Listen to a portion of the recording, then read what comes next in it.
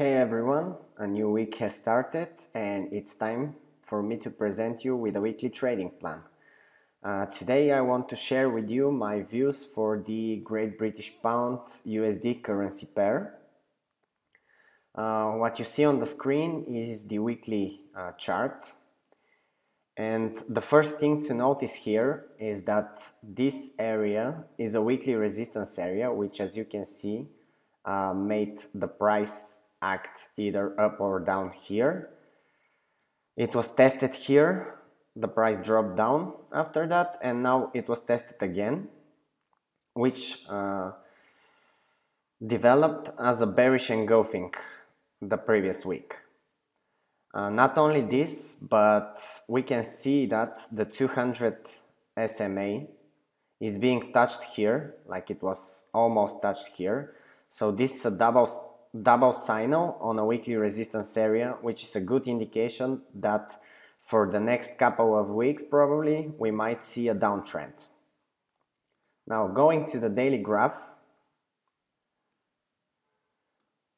one thing we notice for today is that the price here is breaking through the previous bottom this correction made. So we can see we had a wave up, a correction which ended here, a new wave up to that weekly resistance area, and now a huge drop currently breaking this bottom.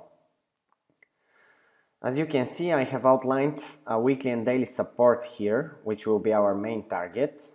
As you can see, this is a place where the price reacted strongly from it before being broken and continued up. So if the downtrend continues, I expect it to stop around here, and it will also probably align with the 200 SMA on the daily time frame.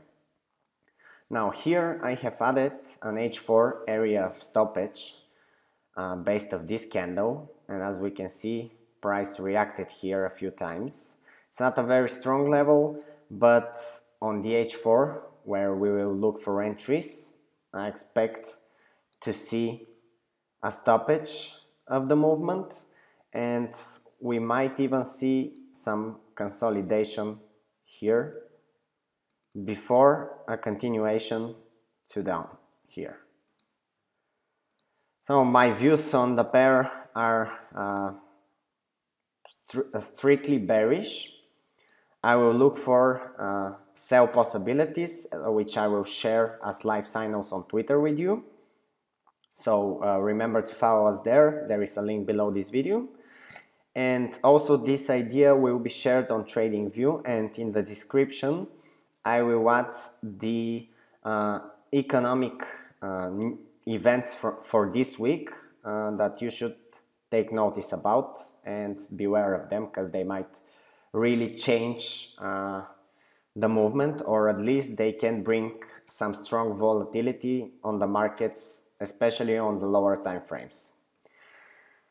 I'll do my best to make you and me as well some profits this week. I wish everyone a profitable week. Expect some short-term plans from me as well, probably tomorrow or on Wednesday.